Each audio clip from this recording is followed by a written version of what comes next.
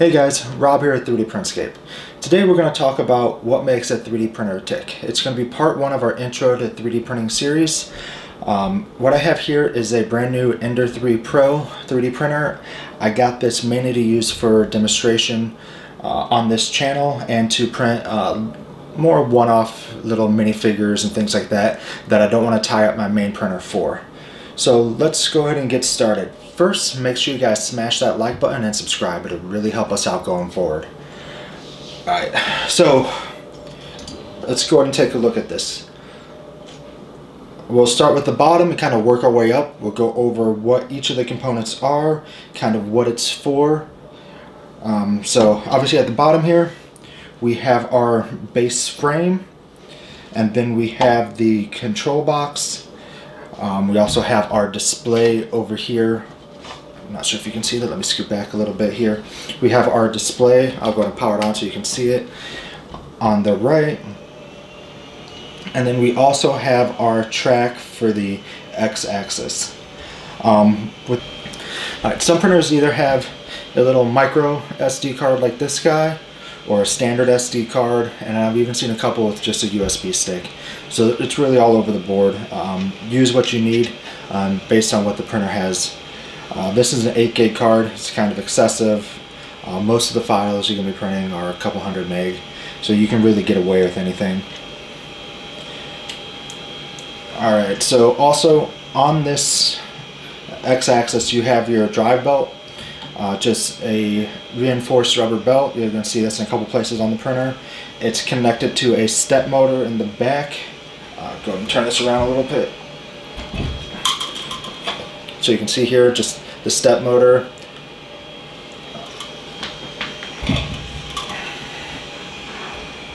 And then that controls the bed moving on the x-axis. Let me go ahead and turn off the steppers here so I can move things around. Alright, so go prepare, disable steppers. Yeah, so that controls your print bed. And then next, going up the line, is you have the actual print bed itself, or build plate. That is this guy. Underneath it, you've got a thermostat to track and monitor the temperature of that. And then you also have your heating element, which is actually what heats that up.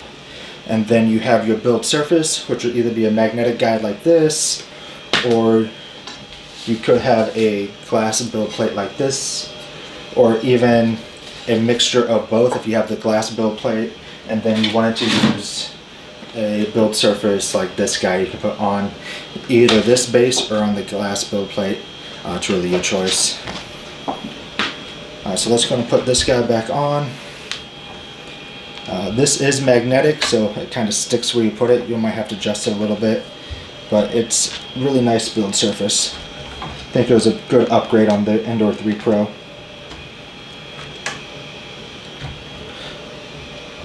Alright, next we have our hot end part of the extruder. This is what actually heats up the filament. It's got your heating block in there, as well as your tip. The tip itself on this, I believe, is a 0.4 millimeter. You can get different sizes and you can swap those out. You can also get different materials. Your standard one is going to be copper. That's great for materials like PLA and softer ones. If you start to get into more abrasive materials like your carbons, you're going to want to switch that out with more like a stainless steel type tip. Issue with stainless steel is it's not as conductive as the copper or brass, so you're going to have potential issues keeping a consistent temperature, or it might take longer to heat up. Alright, so now we've got the actual Z-axis. Well, that's support guys here. And then you got your X-axis bar that goes across. This is what the actual hot end is on. This will just move accordingly based on what your print is doing. I'm not sure if you can see this. I'll turn it around here. Let me just unplug it real quick so I can show you.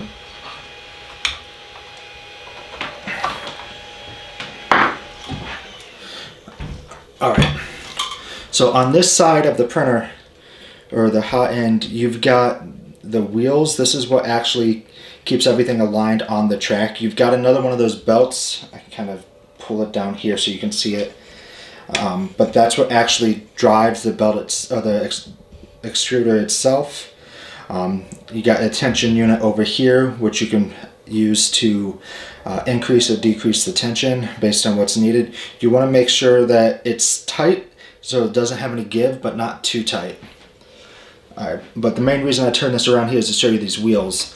You've got the 3 wheels, 2 on top, 1 on the bottom. This keeps it in place and helps it move on the track. I did have an issue where I had a chip in one of these wheels on a different printer, and it caused some weird lines on the actual print itself. After troubleshooting, I ended up having to take most of the printer apart, but it was a chip on the inside of the wheel, so if you're starting to see any type of weird movements or anything like that on the print, look into the wheel itself. Alright, let's flip this over a little bit. I wanted to show you more of the bottom side now that I have the printer turned off.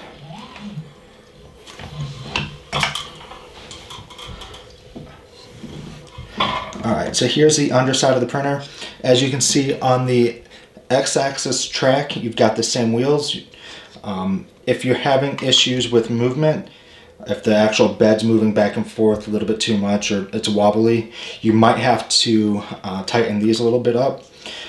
You can also have the same issue where if it's too tight or something gets in the track, you can damage the wheel. And if that happens, you're going to want to replace it, because you will see excessive movement and or imperfections on the print itself, which can be quite annoying. You also have the wheels here to adjust the spring for the bed leveling. I have this level, so I don't want to turn it right now, but basically you got the wheel, then there's a spring between this metal base and the bed itself. Adjusting the wheel will increase or decrease the tension on the spring and raise or lower the actual build at that, or the build surface at that spot. Alright, and then also here we have the stoppers. You have these on all 3 of the axes. Let me turn this a little bit so you can see it better. It's just a little button. When the actual build surface comes back and hits it, you hear it engage, and then that's when the printer knows to stop. The other 2 are going to be right here for the Z-axis, and sorry, this is a new printer. I'm trying to figure out where all of it's at. And right here for your x-axis. Alright, so turning this around a little bit. Again, sorry about all the movements. I'm just trying to give you guys the best view of all the parts that I'm talking about here. Again, you got your stepper motors. This one is for the x-axis. This is for the z-axis. Here we have our drive. So there are 2 types of drives typically on your 3D printers. You've got your direct drive and a Bowden drive. This is the Bowden. The direct drive you would see sitting directly on top of the hot end, and there's advantages and disadvantages of both. With a direct drive, like I said, it's sitting on top of the hot end. It gives you more control, quicker retractions, and everything like that. The main downside, or really the only downside with a direct drive, is it puts extra weight on this axis. So if you don't have a good enough reinforcements, like this has a pretty solid Z-axis supports. I've had some in the past that only have your 20mm supports all the way across, and then the extra weight causes excess vibrations, and then you have to try to reinforce the gantry so that you don't have that. Where with the Bowden drive, you've got the actual drive unit on the side here, and that just goes up and down on the same axis, but it's not directly attached to the head, so that weight is moved off. There are limitations with the Bowden drive. You typically don't want to use it for any of the more abrasive or specialty filaments like your carbons or anything like that. And The other major disadvantage is the retractions are going to be a lot slower, which on some prints could cause issues. Typically not a huge deal, but it's just something to be aware of. So this one obviously has the Bowden drive. My Taz 6 has the direct drive, and then a couple other printers that I've had in the past has had the direct drive. This is the only one that I've had that actually has the Bowden, but they're pretty common. I've got to readjust this, but that's fine, I'll do that later. Alright, so this screw right here, or this long bolt, is what controls the movement on the Z-axis. The stepper motor here will turn this, which then turns the screw and then raises the axis itself. Going over to this side, we have our power supply, and then like I said before, we have the display down here.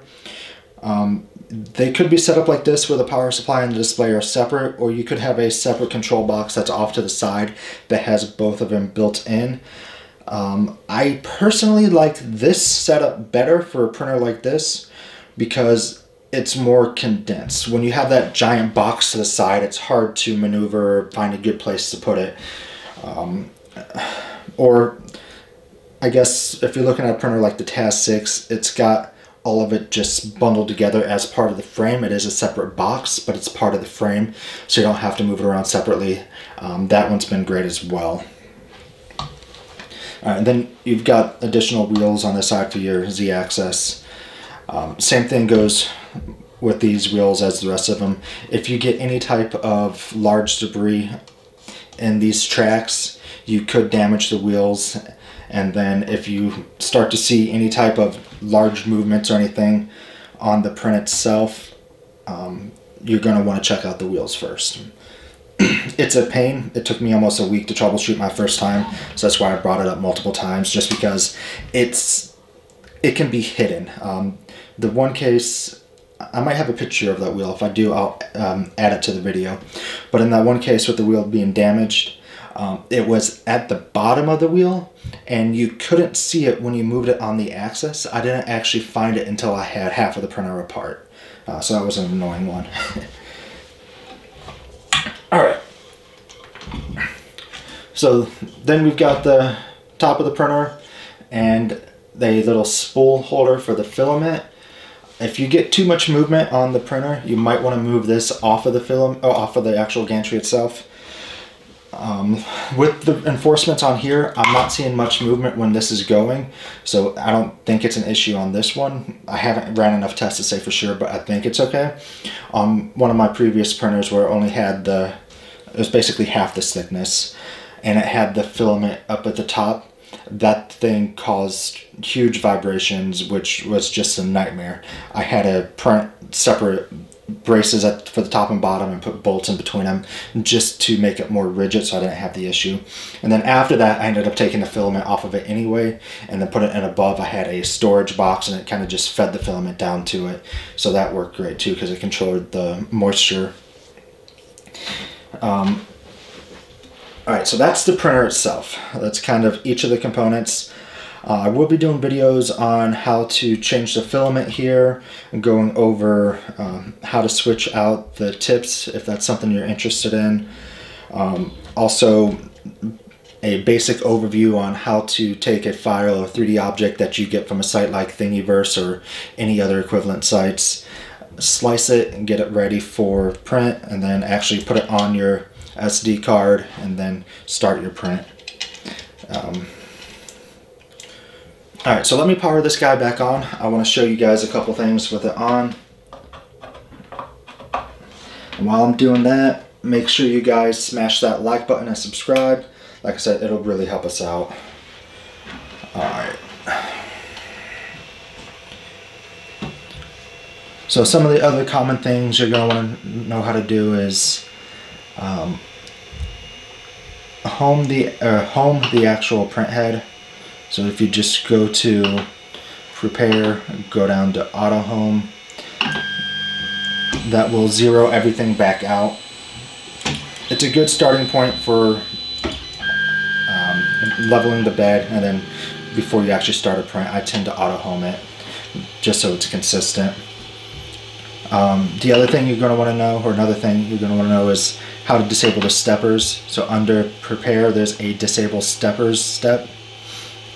What that does is it disengages the controls and the actual steppers so that you can move the actual components around on the axes. Like you can shift this around on the axis without having to worry about any issues. Same with the build surface here, or the print bed. If you don't do that, you're risking burning out the actual controller in the stepper and then potentially having to replace it. I've seen it happen before.